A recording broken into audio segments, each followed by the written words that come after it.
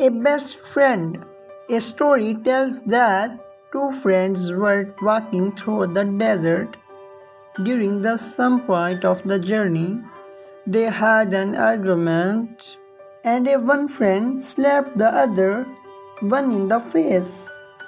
The one who got slapped was hurt, but without saying anything, wrote in the sand, "Today my best friend slapped me in the face."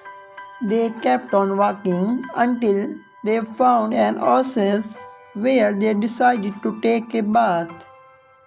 The one who had been slapped got stuck in the mire and started drowning, but the friend saved him.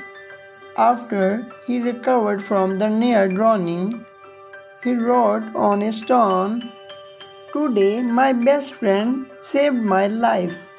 The friend who had slapped and saved his best friend asked him, "After I hurt you, you wrote in the sand, and now you write on a stone. Why?"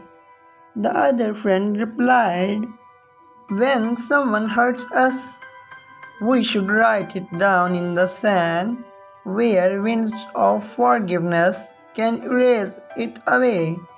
But when someone does something good for us, we must engrave it in the stone, where no wind can ever erase it."